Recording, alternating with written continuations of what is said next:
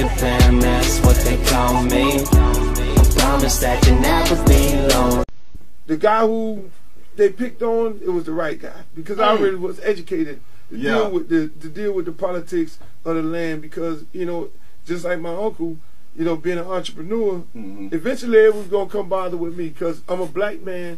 I own my own record company. That's right. I ain't affiliated with no record company. You know, ain't no white guy getting no money out of this deal right here. I'm gonna be an easy target. Yeah. Like my uncle was. So then I became the target. You know, because at the same time I was doing the same. We were saying the same thing on record. It wasn't no different than what Dice Clay was saying. Yeah. Because you had comedians like Red Fox, you name it, Dolomite, Richard Pryor.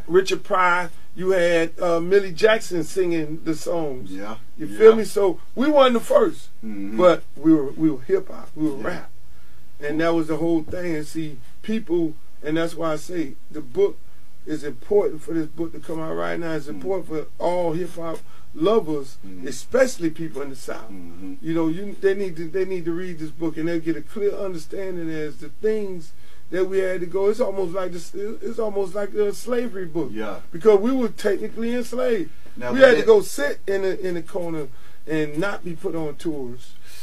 You know what I'm saying? Dudes doing big old tours, and we done sold 1 million records, and we can't get on the tour because they wasn't having it.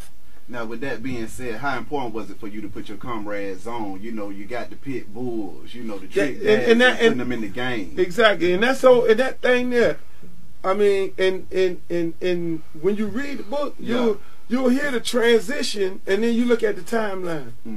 When you look at the timeline, 1991, 1986.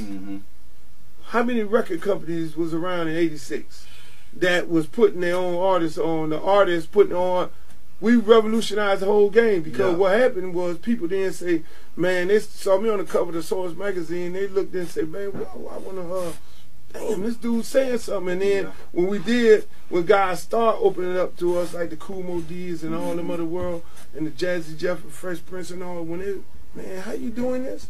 And so, you know, I was putting them up on game. They're on the game now. You feel me? So then guys then went back and were like, yo, we want this same thing. And so that's when you started getting the LaFace records. Yeah. It became, you know, those guys were happy by giving Atlantic, giving CBS, giving all these companies, giving Def Jam, who owned by CBS and all. They were happy by being on those labels. Yeah. So then now you got everybody saying, hey, look, you know, we want to start our own label, but then, you know, even the industry, you know, they say we got to make an adjustment, because this dude, Luke, who we really trying to blackball out the game, he done messed up the game, because dudes now want to be entrepreneurs. So now you got Cruz, you got the Cash Moneys and all these people of the world. You got So Def, you got LaFace records, you got Bad Boy, you got all the Masterpiece stuff and all that. You got Suave House, you got all these,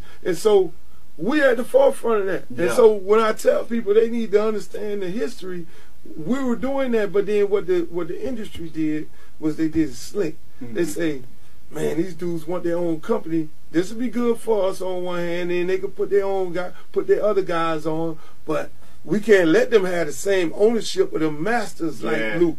And so that's the part that them guys did not get, because that's when they shut me down, and they shut my voice down, and they blackballed me out the entire business, because I done hipped them to the game of being their own entrepreneurs. But then the other part of that, you need to own your own masters. They didn't get that, so the industry then gave them guys them production deals, and they say, oh, you got a label, it's called Bad Boy, but we own your masters. So then they basically gave you, we'll let you produce 10 artists, and now your deal is worth $100 million.